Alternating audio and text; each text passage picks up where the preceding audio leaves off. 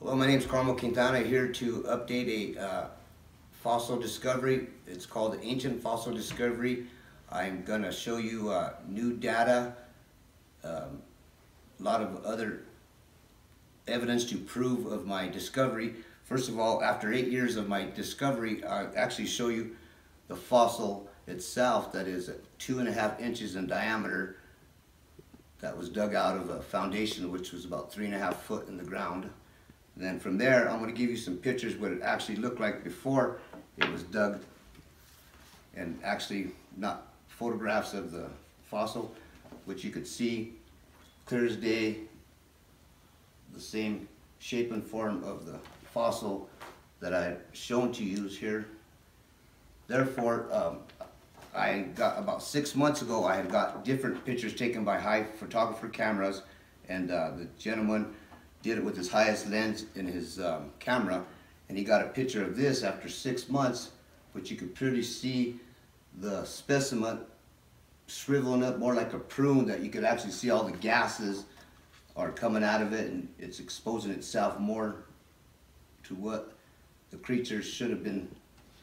Also, in this situation, geologists had identified it being an ironstone from the late Cretaceous ages, and believing that there is 10 more layers inside the crater because it was encased in sedimentary. If sedimentary isn't rotten, eaten, or destroyed by any other kind of predator, the creature will be encased in sediment material, where after millions of years, the last form, it was shaped and cased in ironstone, which is riverbeds, basins, ocean shores, where ironstone is, which is riverbed mud. And to prove that, I will be getting to show you some data that was newly taken by Cincinnati that is a high 3D resolution.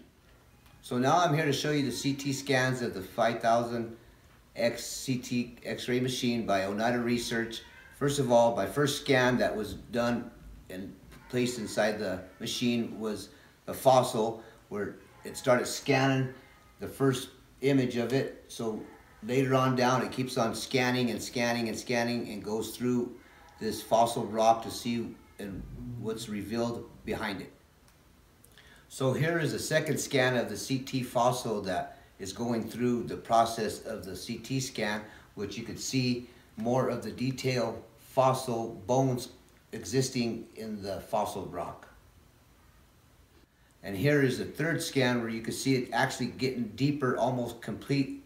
It's the CT scan, where you could see a lot more of all the bones. You could see the skull sitting in the middle of its the picture, and all the bones that are scattered around, which they're saying that this could have been 200 feet in the ground, where heat erosion lifted it up coming out of the ground and made it where all his bones were spread apart.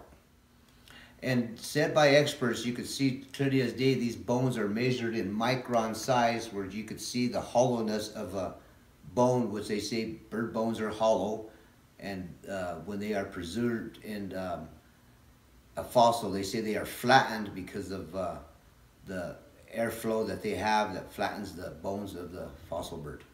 So now I'm going to show you some 3D X-rays done by Cincinnati, Ohio, that are the high 3D resolution.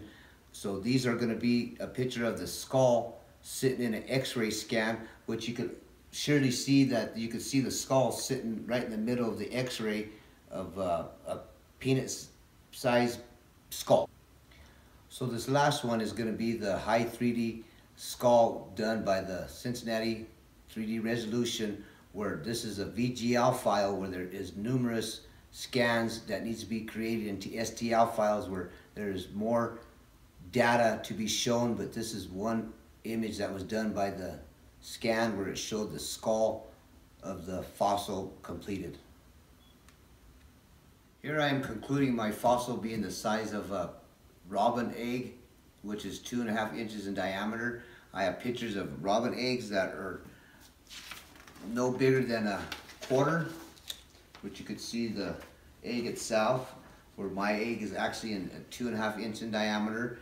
Where the next picture I will show you is a picture of one of the birds being hatched from a robin egg, the size of a quarter. Believing this could be the same size of my fossil discovery.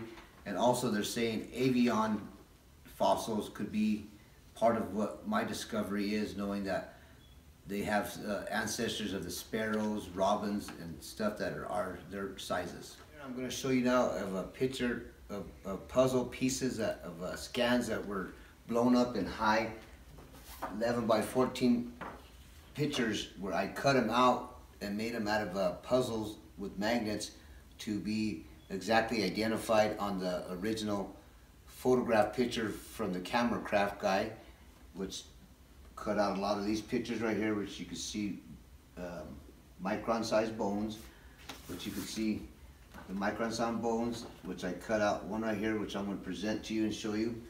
But another one where I got, or in a scan, you could see actually the furcula, which is the wishbone, where I actually cut it out into a little jigsaw puzzle. So now what I'd like to show you is the actual fossil picture itself, where I cut out the magnets, where I'm going to give you a sketch of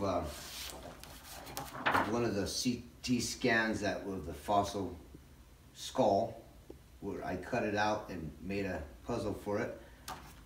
And once again, I'm going to bring it down to exactly where the skull would fit on the picture.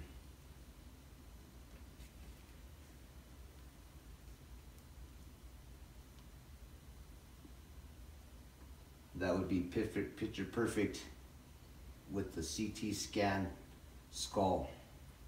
Then now I'm going to show you of the wishbone. We'll set it in its place where it fits as its wishbone. Then I'll take off this and show you another bone where we've matched up.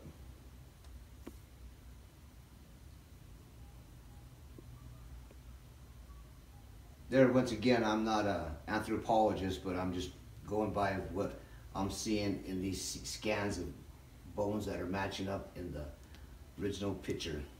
Which another one right here, you can see the